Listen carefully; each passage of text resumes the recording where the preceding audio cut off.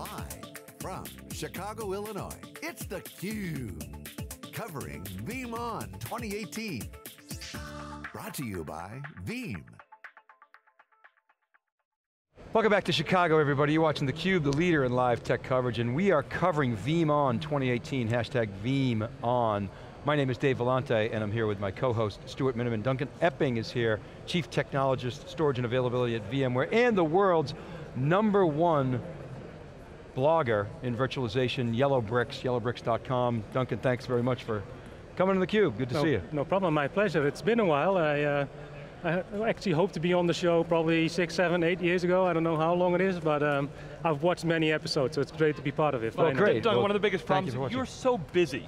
Yeah. You know, every year at VMworld, you know, you were totally booked up. So no, thanks so much. We're so glad we could do this. So Stu and I remember the Peer Insight we did, many, many years ago, back when, well, so we had Ed Bugnon on recently, and he was talking about when VMware sort of created virtualization, it pushed the bottleneck around. It created a lot of stress on the storage systems. And then VMware for years dealt with that through API integration and the like, and it was very well sort of covered. But I wonder if you could take us through your perspectives of the journey of storage at VMware and generally, or specifically in virtualization generally. Yeah, it's a good question. I think everyone that has been part of the community has faced all of the different challenges from a storage perspective. I mean, Stu, you know what kind of problems EMC had when VMware first started doing virtualization, and I think the key reasons for these were fairly straightforward. When we started virtualization and we started leveraging shared storage systems, those shared storage systems were never designed with virtualization in the back of their minds. They were designed for physical workloads, maybe 1, 2 machines connected to it, in a larger environment, maybe 10 or 15, but not 10 or 15 physical hosts with hundreds of virtual machines. So what we started noticing is that from a performance perspective, systems were lagging. We were doing all sorts of different things to the storage systems that they weren't expecting, virtual machine snapshots. They were seeing I/O patterns that they had never seen before. Instead of sequential I/O, we had a lot of random I/O, so we had to start doing different things from a storage perspective. So as you said, we started with APIs. We had the vSphere APIs for I/O filtering. We have the VI APIs, the array integration, so that we can offload some of the functionality. But of course, on top of that, what we started doing within VMware is we started exploring what we can do smarter from a storage point from our stance. So not just looking at how we can help the ecosystem, but also what we can do from our perspective. So there were 2 main efforts over the past couple of years. The first one is virtual volumes. It has taken a while before the adoption ramped up. I think part of that is mainly because a lot of our customer base was still on vSphere 5.5. Now that we're starting to see broader adoption of vSphere 6.0 and actually 6.5 and 6.7, we're starting to see the adoption of stuff like virtual volumes go up as well. That is also due to the fact that our partners like Pure Storage, Nimble, HP with Repart has been pushing, or have been pushing vVols tremendously. So they've done a great job. And we're starting to see a lot of customers adopting vVols, and that way we're getting around some of the limitations that we had from a traditional storage perspective. Explain that. What are customers telling you about the benefits that they're getting out of vVols and vVol adoption? Well, there's two main things. It kind of depends on what kind of problems you're facing, but a lot of customers come to us with management issues and scalability issues. From a scalability perspective, we have larger customers that literally have thousands of volumes.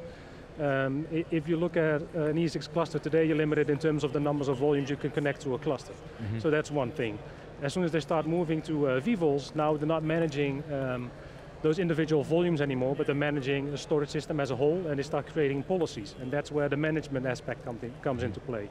So it becomes a lot easier to manage, because instead of having thousands of volumes to select from, they no longer need to look at a spreadsheet, for instance, to figure out where to place a virtual machine.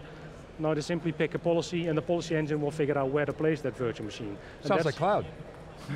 It actually is, the cloud version of cloudified version of storage, I would say, right? It brings a lot of benefits. And the funny thing is that we've been talking about policies and policy engines for a long time, even in the cloud. But try to come up with one cloud that actually has a decent policy engine. Hardly anyone has that today. From a storage perspective, I think the storage policy-based management framework that VMware has is quite unique.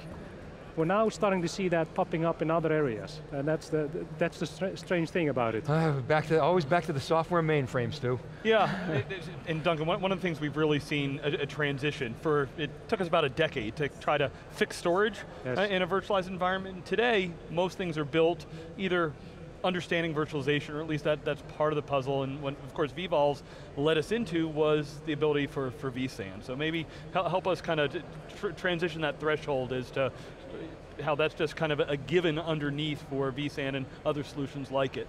Yeah, if you look at vSAN, it has been around for a while. The beta was in 2013, as you guys know. We have a large adoption. At least we saw a large increase over the last couple of years, I would say the last 2 years.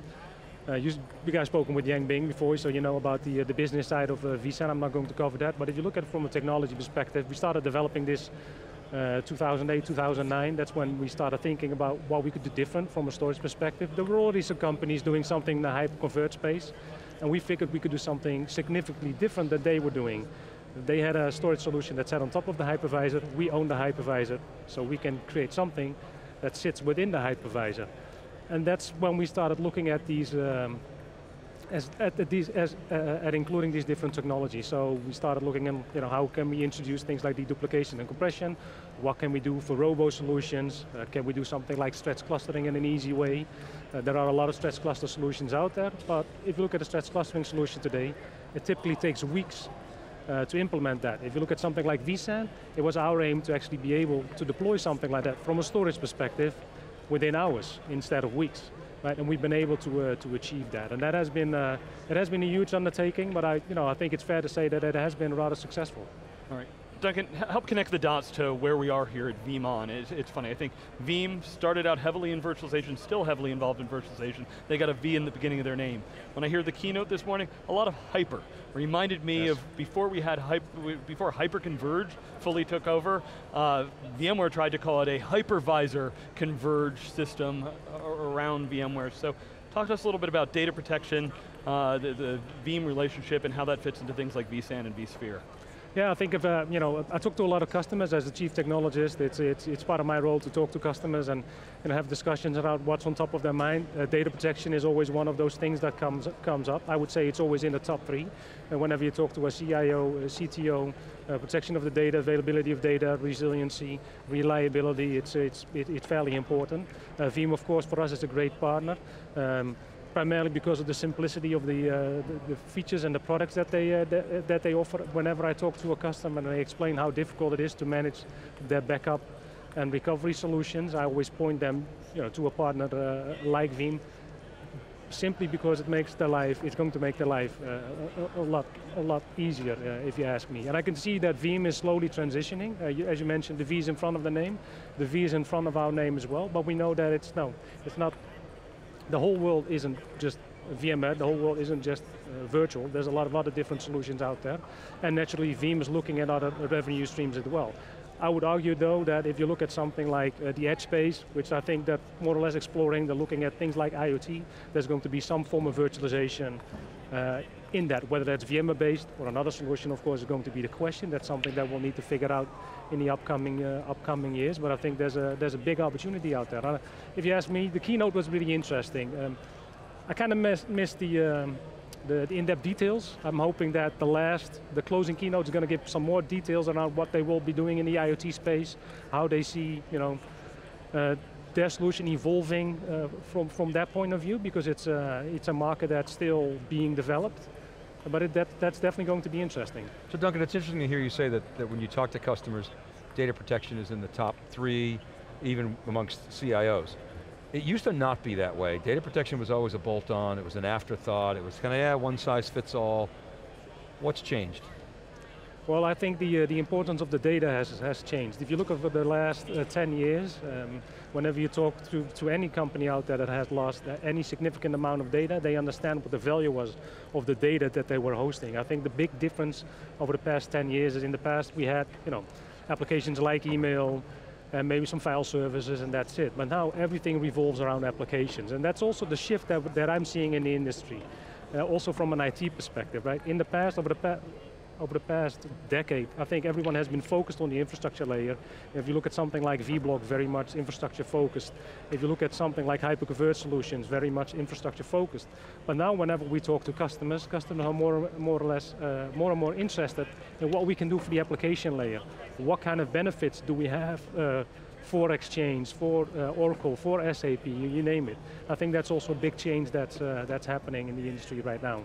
One of the things from a technical perspective, there may be others, but when VMware really became prominent, it was wonderful, but we were reducing the number of physical resources, and the one workload that took a lot of physical resources was backup, and then sort of Veeam swept in and took advantage of that sea change.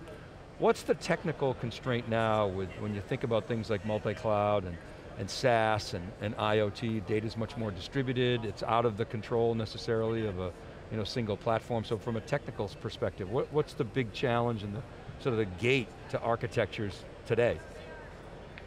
Well, as you said, the distribution of data is the big challenge as it stands right now from a technical perspective. I think the biggest challenge that most of the players in this space, and not just Veeam, other players as well, will have is trying to figure out how to control and manage their data. Other platforms are facing similar challenges, and no one really has solved this problem yet. We're starting to see some players in the space that have solutions that sit out in Azure, that sit out in Google Cloud, but it's a very challenging solution. And I think, if you ask me, and it is something that I've said internally as well, the company that is capable of managing and owning the data is the company that's probably going to be most successful in the cloud war that's now happening. I think that's the most critical aspect. Workloads can move around, but data is very difficult to move around and own as well. Yeah. Duncan, there's one of the discontinuities we see in the marketplace that you mentioned earlier, wondering if you can talk to. In the enterprise and the data center, you talk, how do we get them to get to that next version? Comfortable with it, it's stable, it works. If I look at the cloud, I'm running Microsoft Azure or AWS, I'm running the version that they want. How do we help close that gap? Because from a security standpoint, from a feature standpoint, we need to move there, but it seems to be just one of the greatest disconnects we see between kind of my data center and somebody else's cloud. Yeah, that's a great question. I think we had a lot of challenges in the past. I think it's fair to say with vSphere 5.0, it was a great release, 5.5. Or 5.1, great releases. But the challenges that we had from an upgrade perspective was typically vCenter and all of the components connected to it. It's not just the vSphere platform, but if you look at the vSphere platform, the challenges that we had were all of the components integrating with it, whether that's something like VROps, VRA, so vRealize automation, but it could also be something like Evermar or maybe Veeam. So there were so many different components we had to take into account. So what we started doing within VMware is simplifying the architecture from a vSphere perspective. If you look at vCenter, for instance, it used to be a solution where we had multiple functions spread out across different virtual machines. So I'm now trying to bring that back into a single virtual machine again, actually dumbing it down, making it easier to upgrade. So that is something that is actively happening within VMware. And it's something that we started with 6.0. And that's also the reason why we see the adoption from 6.0 to 6.5 and 6.5 to 6.7 is at a much faster pace than 5 in the 5 code stream. So 5 to 5.1, for instance, took a lot longer for a lot of customers, or 5.1 to 6.0 took extremely long for a lot of customers. So the key reason is complexity from our infrastructure stand. Well, we're changing that, and we're evolving that in the upcoming years. Duncan, as the last question here, because we got to jump, but as the technologist, things that you're looking at that are exciting to you, that get your juices flowing? Yeah, that's an interesting one because it's something that I've been thinking about recently. I've been doing vSphere for the last, well, it wasn't even called vSphere back then, but I've been doing this for the last 12 years, virtualization, 13 years, maybe something like that. At least as a consultant and then as a technologist and technical marketing. But recently I'm starting to look more and more into the edge space. For computing, IoT, I think that's a really interesting space, especially because there isn't really a significant market. Well, there is a significant market out there, but there isn't really one player out there that really stands out. No one has really figured out what customers would like to do with it and how our customers are going to use it. So the edge computing space and IoT is a really interesting thing, and especially because of the distributed aspect. It's one of the things that I've always been passionate about. vSphere clusters, which is a distributed mechanism, so distributed computing is definitely something that has my interest. All right, if you care about virtualization, VMware, follow the Yellow Brick Road, yellowbricks.com. Duncan, thanks very much for coming on theCUBE. Thanks for having me, guys. You're welcome. All right, keep it right there, everybody. We'll be back with our next guest. You're watching theCUBE live from Chicago, VeeamON 2018. We'll be right back.